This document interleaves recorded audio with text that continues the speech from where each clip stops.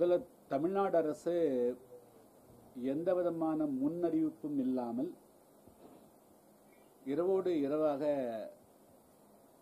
அபரிதமான வகையில் பேருந்து கட்டணத்தை உயர்த்தியது தவறு என்பதை நான் சுட்டிக்காட்ட விரும்புகிறேன்.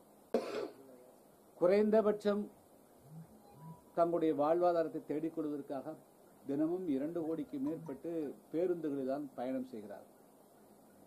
எனவே மிக இந்த கடுமையான இந்த பேருந்து கட்டணம் என்பது ஒரு நாள் என்று சொன்னால் பரவாயில்லை, இதுதான் இனிமேல் வாழ்க்கையாக மாறுகின்ற பொழுது அது ஏழை எளிய நடுத்தர மக்களை மிகப்பெரிய அளவுக்கு பாதிக்கும்.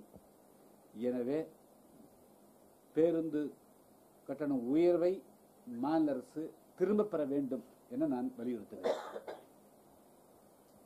அதாவது மாநில அரசினுடைய சார்பாக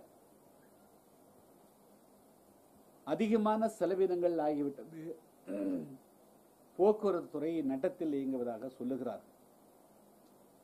ஆனால் இந்த நட்டத்திற்கும் கட்டணத்திற்கும் எந்த தொடர்பும் கிடையாது.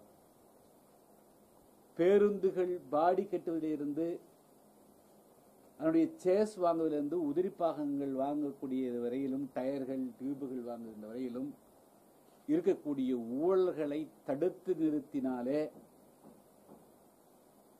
போக்குவரத்து துறையில் ஏற்படக்கூடிய பெரிய நஷ்டத்தை தடுத்து நிறுத்த முடியும்.